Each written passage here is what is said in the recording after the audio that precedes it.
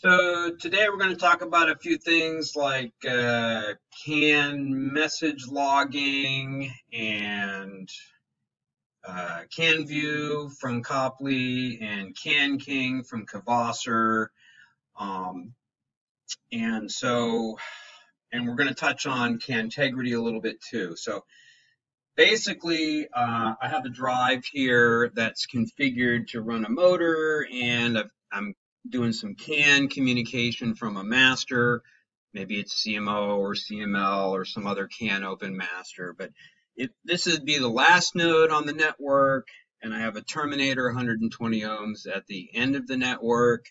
And this is the Copley USB to CAN adapter, which has a jumper for termination at this end of the network. I mean, it could be 40 drives, 127 nodes, whatever, but terminator at the beginning and end of the network. This is also the Copley serial adapter, which we can use through the serial port here. This is a USB to serial adapter, SCR-USB-RJ11. I have a Rev 01 here, which is for Windows 10 or 11, so that's cool. So I can monitor over the serial port with CME while the master is running. That's cool. But let's say I want to do a CAN log or do some CANtegrity or monitor with my Kvaser. This is the U100 Kvaser leaf light kind of adapter. So in order to get the Kvaser to monitor, I need to have a terminator. So I put in this Kvaser part here, 00801-4, which is a 120 ohm terminator for this end of the network. And I'm going to remove the terminator at the last node and plug in the CAN adapter from Kvaser to the last node with the terminator. So beginning of a network terminator, end of network terminator. We got a good CAN network. And let's show the software and how we might use it. Okay, so I could use CME over the serial port, but I'm going to use it over the CAN port because I'm not running a CMO or CML or some other CAN master. So just to give us the idea, I'm going to go to Tools, Communication Wizard, and I'm going to use the CAN port instead of the serial port.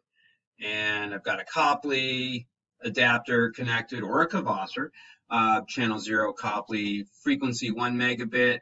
There's an option for 800 kilobits for the Copley. I think we'll add that for the Kvaser soon, but I'm going to connect. The drive has a node address of 3. I use the switch, so now we can find it on the network. And we're gathering data here on the control panel, and so we're communicating. I'm going to do on the Kvaser. I got a 1 megabit Copley system. There's a 500 kilobit. I don't see the 800 kilobit here, but we can ask them to add this for a specific customer. That should not be a problem. But I'm going to go on bus, and you can see the data we're gathering is from the network. And these are in a format, and there's some filters. CANking is pretty cool with the Kvaser, and so I'm using CME as like a master to send CAN commands, and I'm using the Kvaser as the tool for monitoring the CAN messages. Of course, Copley has the ability to monitor messages too, and for motion control, the DS402, we can see the message types, and there's something funny here with the type current inside the device. So I don't know, that's something we can look up in the drive. Maybe there's like an error. So anyways, just want to show CANview along with CANking, depending on whether you have a Copley or a Kvaser adapter, 2 different softwares for gathering messages. We can see that there's an error here, but that's like a drive error. You can see with the Kvaser, I got the total number of messages per second, and the frame errors is 0. It's always good to have 0 frame errors. If you remove the terminators, you'll get a whole bunch of frame errors. It might work, but that's, not good to not have terminators. So just because it's functions doesn't mean it's good. So we're gonna pivot over to the CANtegrity here for a moment. So Kvaser has some pretty cool tools for doing the integrity of a CAN network, and the CANking is free. The CANtegrity is some software that I suppose you have to write some of it with your master, but we'll take a look at the PDF here. How the receiver finds the bits in the CAN frame. I mean, that's pretty amazing, right? It checks the bits of the frames. So this is like way beyond a CAN message here. This is actually like looking at the timing bits, drifting locations of TQ samples. I mean, there it is, right? Like, this is more than just a stuffing error. This is like, where is the bit sampled? And a bit more, blah, blah, blah. So, these are tools that are designed to work with the system designer and developer to check the integrity or CANtegrity of the network. So I'm going to show just a little bit of a clip here that I've got. The engineers at Kvaser put this together, but there's a couple of virtual drives, adapters, and one for monitoring, and this is 250 kilobit. But check this out about the bit timing. So I believe we can show here the data in more of a timing format. Look at that.